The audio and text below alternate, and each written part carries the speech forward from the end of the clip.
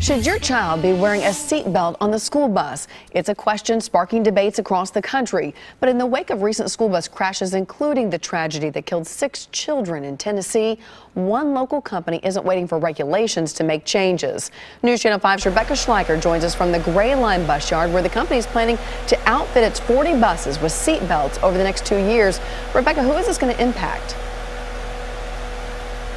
Well, Carrie, this is going to immediately impact the 8 charter schools that Gray Line works with right now for school buses. But they say a school bus is put together basically to protect children, from the padded seats to the stronger roof to the emergency exits. But now Gray Line is saying those features alone are not enough.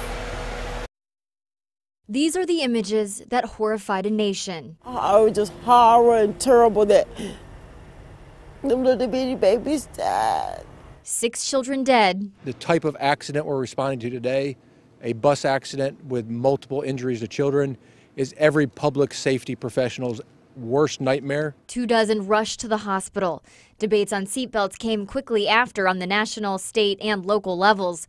And while lawmakers discuss the issue, one local company is taking action. It's the right thing to do. Gray Line is a private company with 40 school buses that service 8 charter schools in Davidson County. CEO Chuck Abbott says adding seatbelts may cost him around $500,000. When you order them new, they come with the seatbelts already installed. To replace them, you have to actually take the back of the seat off. But the entire fleet will have them within the next 2 school years. Some say buses are already safer than other cars on the road. An average of 6 passengers are killed every year.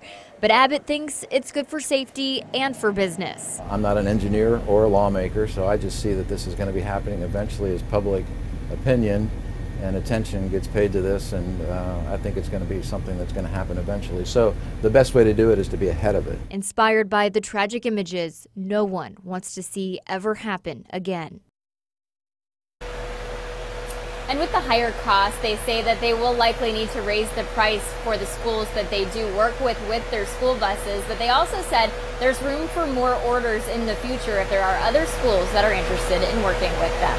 Reporting live in Nashville, Rebecca Schleicher, News Channel 5.